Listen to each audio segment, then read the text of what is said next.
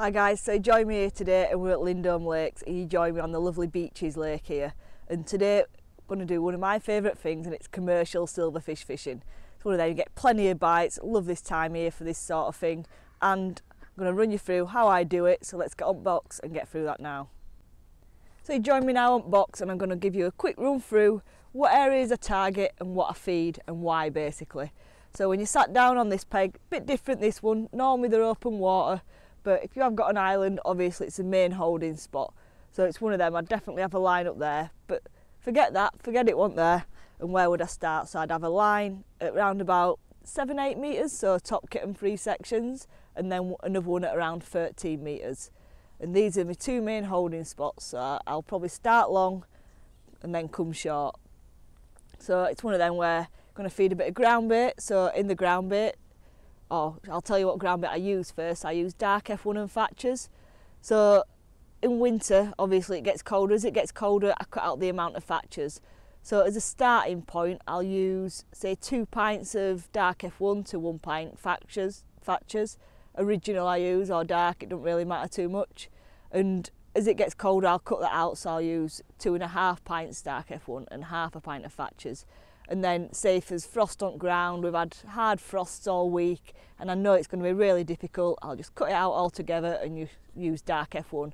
Lovely mix, and it's one that I've used every year since it came out basically, so got a load of fish over it, got a load of confidence, everything loves it, skimmers, you'll catch F1s and carp over it as well, but it's my main go-to for silverfish fishing. In that, I like to have a sprinkling of pellets. So when I say that, literally, if you have a handful of ground bait, in that there's probably like 10-15 pellets, micro pellets that is, soaked, so it just, I don't know, a bit of confidence. I like to think that they sit on bottom and the bigger fish tend to pick them off and stay there and chew them a little bit, and it just holds them a bit longer. And then in that I'll have some dead maggots as well. Same, not loads, just enough to keep them hold, and then I'll loose feed live maggots over the top. So I'm just going to run you through how I'm going to kickstart my swim, but for the purpose of this video, just pretend that some of these live maggots are dead. I left mine in freezer on way here, so I've got no dead maggots with me, unfortunately. So normally I would feed dead maggots in with my ground bait, just so it makes it more inactive, sit on bottom, don't wriggle away. But we ain't got any. So what I would do is get me live maggots that are dead, put them in, mix them round just so there's a few in, take a squeeze so you've got the odd maggot in there, don't know if you can see them wriggling. Put that in, and then I'd put a bit of loose in as well. Quite a lot. Ground bait that I'm using is dark F1 and Thatchers. So this is 2 parts dark F1 to 1 part Thatchers, and in that I've got some fishery micros just mixed in, because there's quite a lot of F1s and carp and stuff in here as well, skimmers, so you can't go wrong with that. And then literally I just ship out, put that on my spot, and that's it started. So single maggot, favourite go-to bait this time of year. I do actually like a couple of pinkies sometimes as a change bait as well, but single red can't go wrong with.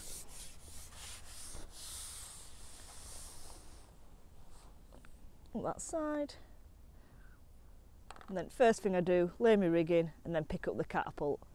That's it, I can't stress enough how important it is, just flicking maggots over. There we go.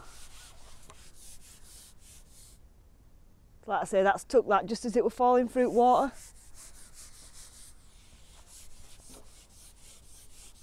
So as rig's falling down, just grab that just as it we're about to touch bottom.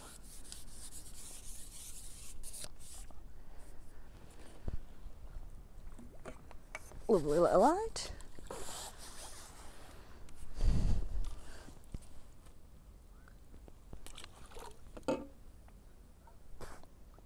Same again, single maggot.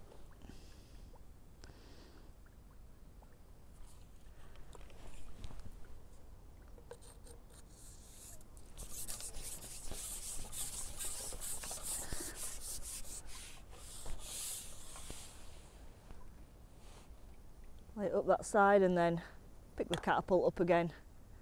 Not many maggots, I don't know how many's there, probably a dozen. straight over the float,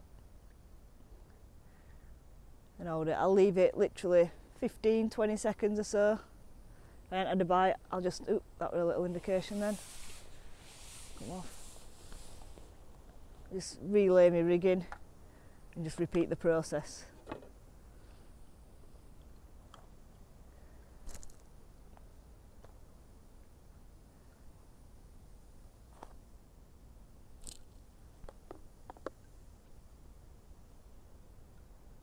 That's a bite. Bit of twig. Caught a lot of leaves this year, a lot more than normal. Must have been heavy winds. A few twigs along the way. Just change my maggot.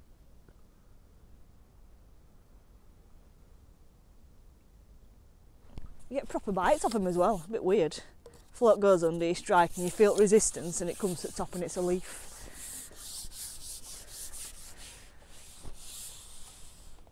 There we go. Back in.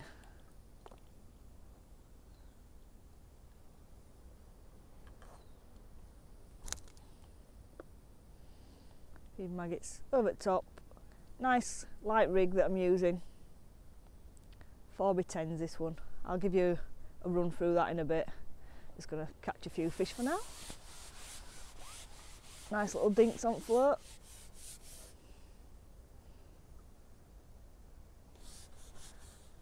Love this sort of fishing. Very active, plenty of bites to be had, even on coldest days.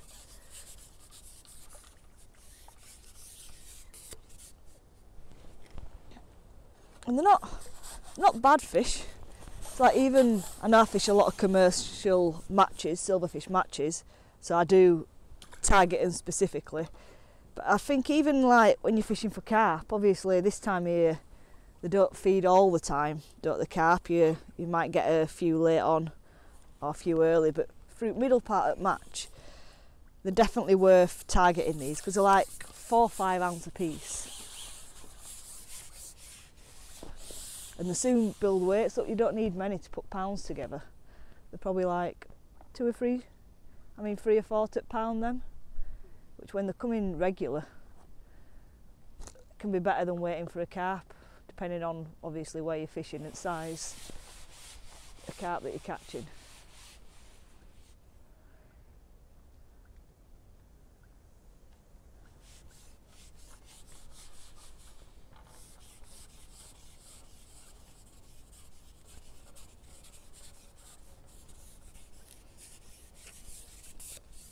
Another one. All like peas in a pod at the minute. Look at that. Lovely looking fish.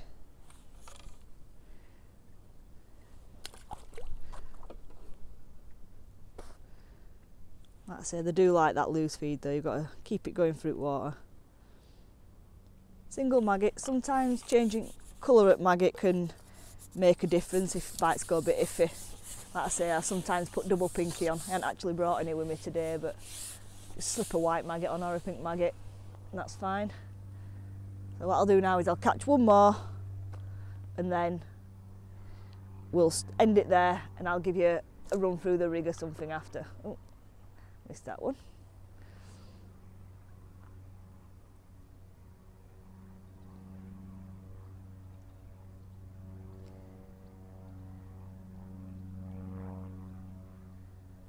There we go.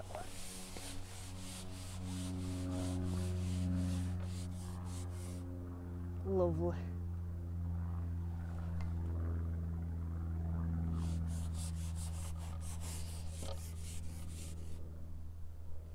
Just take your time with them.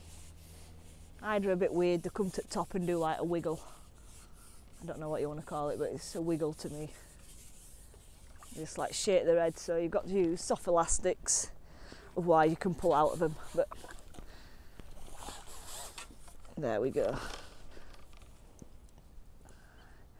Nice little pea in a pod, little hide. We'll end it there and I'll see you in a bit. So, quick look at the rig that I'm using today to catch these silvers. And starting at the top end, we've got a 7 hollow elastic. So for those of you that have used it will know it's really soft on the strike, but you can power up if you need it to. So we're fishing up that side there, it's obviously a bit snaggy, and if I hook a carp or an F1, I want to be able to pull it away, have enough power and keep the fish under control. But I also need it soft enough to be able to hook the smaller fish, bring them round and not bump them off. So that's perfect elastic for this. Main line, I've got 013 power line. Coming down to the float, and I've got a 4x10s F1 maggot. Lovely float that. If I had to pick one float for doing all my fishing that I do, this would be it. It's so versatile. Got a nice tip, not too big, but it's hollow, so it's really visible as well. So if you suffer with eyesight or anything like that, definitely worth a look at these. Coming down, so I've got some number 10 shots, and as you can see, where that they're spaced out is very important. So this is what we call a tapered. So we've got, what's that, 4-inch part, 5-inch part, and again, and it just gets less and less, so 3-inch, 2-inch, and then there we've got about 1 inch or so, and it just bulks up. And here, I don't know if you can see, but we'll zoom in, we've got a number 13 stot. So that's one of them, just to get it dotted right down. This time of year, some of your biggest fish can literally just move your float a tiny little bit, so it's dead important, that little trimming shot. Get it right down and sensitive. And then to the business end, we've got an 08 hook length, so that's 08 power line to a size 18 SFL. Sharpest hook I've ever used. Brilliant for this time of year with maggots or pellets, anything you want to use. So sharp, just slides through and you hook all your fish. So really good hook. And like I say, 08 power line. Power line's awesome. I've used it all the time. Don't see the point in using anything else when what I'm using isn't broken. So that's my rig. So I can't stress enough how important it is to pick up a catapult in winter. A lot of people think, oh, it's cold, so you just put your bait out and sit there. You'll probably catch odd one, but nowhere near as much as if you pick one of these up. So today in this lake we'll be targeting eyed, skimmers, like roach, perch, these F1s and carp in here as well. But all them species, maybe not bream and skimmers as much, like it falling through the water, they like it a bit more settled, but when you're fishing for eyed and roach, it's definitely a must. The amount of times that you've put your rig in, lay it in and they take it on drop, because literally they're competing this time of year for your maggots, and you will actually catch them shallow as well, so they'll compete that much, come up off at bottom, and it's just a lovely active way of fishing. So as I said earlier, when you are loose feeding maggots, especially with these eyed, they do have a tendency to come shallow, even on the coldest days. So it's that time, I've missed a couple of bites, had odd one funny indication, so the shallow rig has come out. Ooh, I like it when it's like this. It means the fish are feeding confidently, got the guards down, and we're about to go slay them.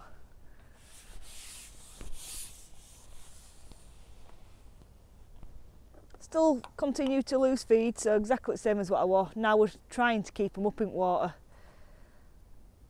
So maggots over the top. Just got to be a little bit more active with this, so lifting your rig out, laying it in, and just constantly loose feeding. Probably cut down the amount I feed, but change how regular I feed it. So I'll feed more regular. There we go.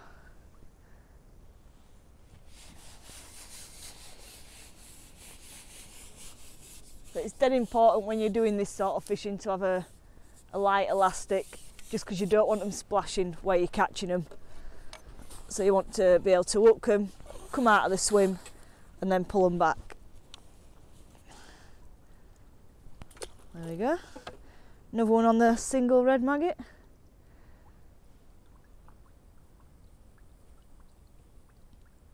Single maggot.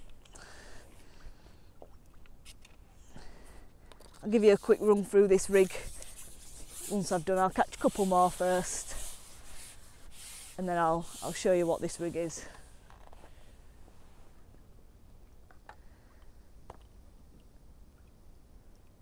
Exactly the same. In a few maggots over the top. There we go. Oh.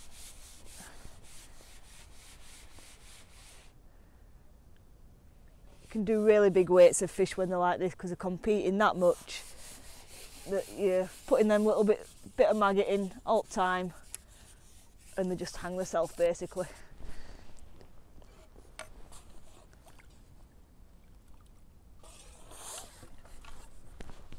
There we go, another little hide. Surprise, surprise. Look at that, magot's not even been touched. So if magot's alright, no need to change it. Obviously if it's popped or out like that, just change it. But not even a mark on that one.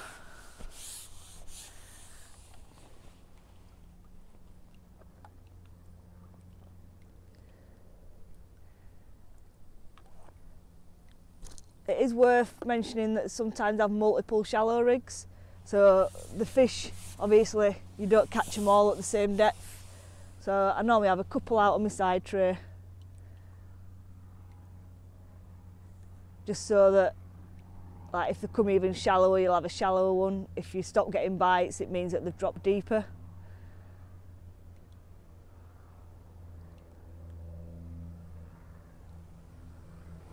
Saw that elastic, just stuck a little. Oh.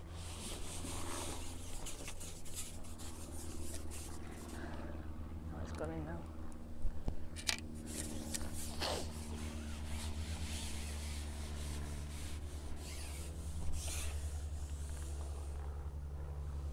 There we go.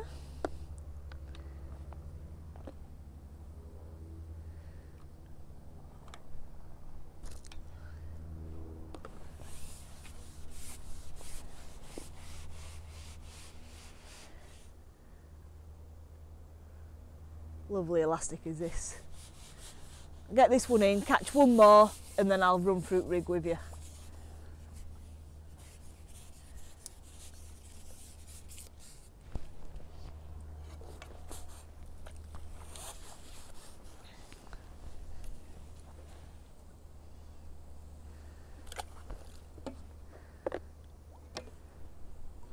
You can see how fast you can catch these, and like I say, if you're missing bites, you just literally come a bit shallower, keep laying it in, get a nice light rig, falls through water really slow, and half at time they just took themselves.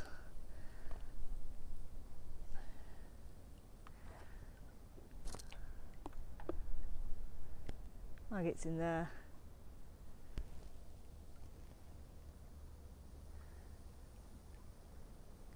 I had a bite after like 10-15 seconds or so, literally lift it, lay it in and go again.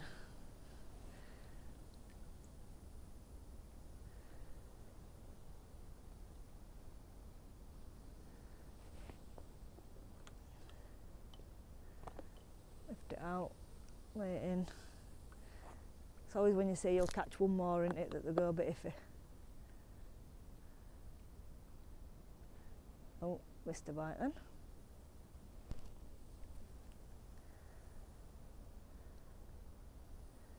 Oh. Pull me elastic out, that one did.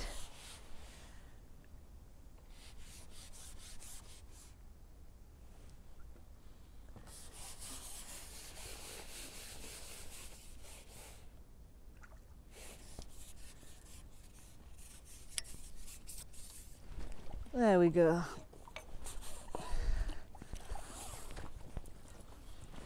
Another little lovely hide.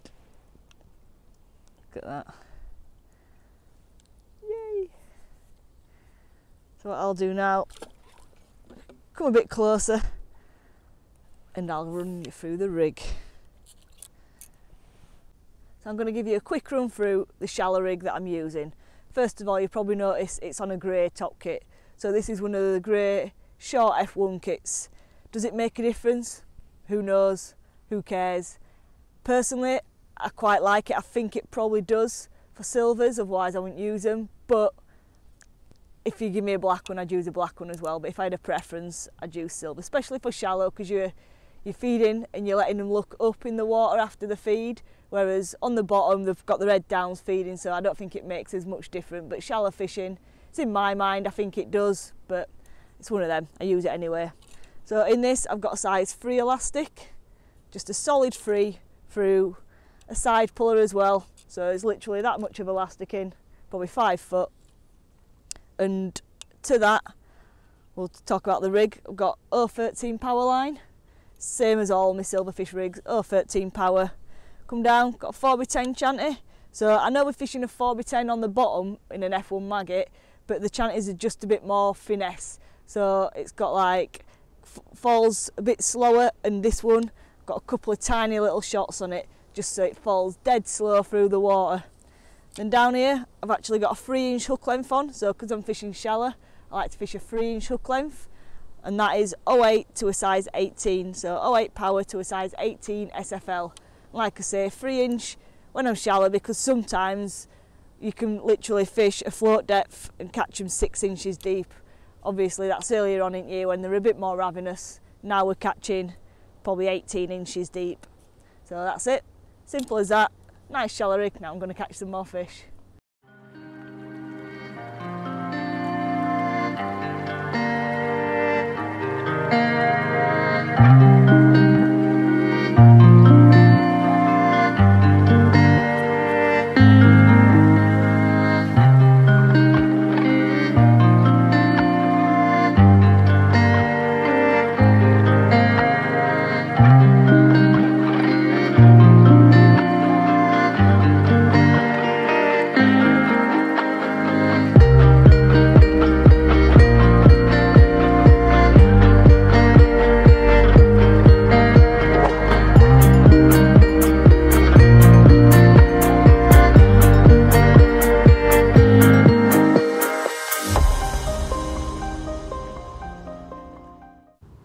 There you go guys, I've had a lovely day's fishing here. As you can probably tell, little technical difficulty with the mic, but it's not going to ruin the video. Little voiceover here. Got loads of fish, couple of hours fishing, complimentary F1s because it's Lindholme. Hope you've enjoyed it, and I'll see you on the next one. Cheers guys.